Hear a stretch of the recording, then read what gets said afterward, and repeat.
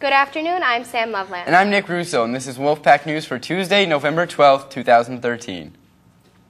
Topping the news, auditions for the winter play, Jason and the Argonauts, will be in B160 today at 3. If you have any questions, please see Mr. O'Neill. If you're looking for service hours, the Oswego Senior Center needs volunteers to help paint ceramic ornaments with our upcoming holiday bazaar. Boulder Hill Elementary School needs help for Market Day pickup. Come to Student Services for more ideas. Please check your lockers, cars, bedrooms, and refrigerators for any books that belong to the school library. They have a pretty long list of overdue and missing items and an equally long list of students who want to read those items. Drop off the books in the LRC, no questions asked. Students who want to be after-school homework helpers for the Kids Connection program, please see Mr. Byron in Student Services.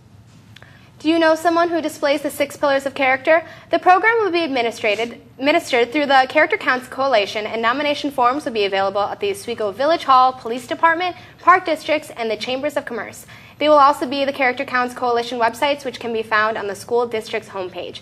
The people nominated that display certain traits like honesty, reliability, loyalty, and many others are up for awards. Winners of the award will win a special Character Counts t-shirt with the colors that represent each of the 6 pillars.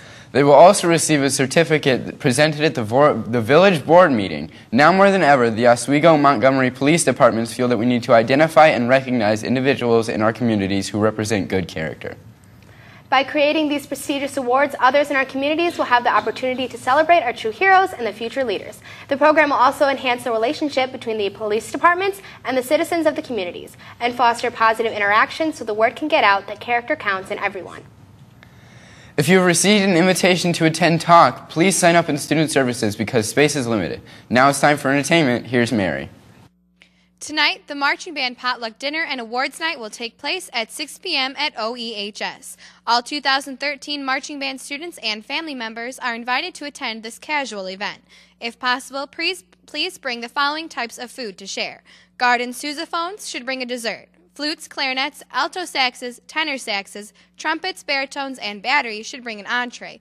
Drum majors, mellophones, trombones, and pit should bring a side dish. Plates, napkins, cups, and drinks will be provided.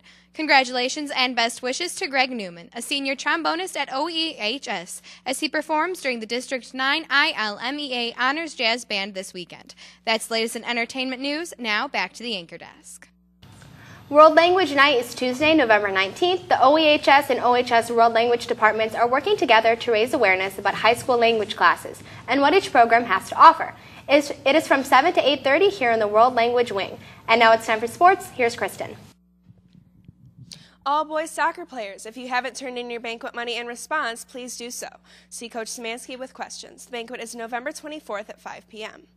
There's an informational meeting tomorrow at 7 p.m. for anyone interested in joining the Oswego Blues Rugby Club. If you have any questions, please see Mr. O'Neill.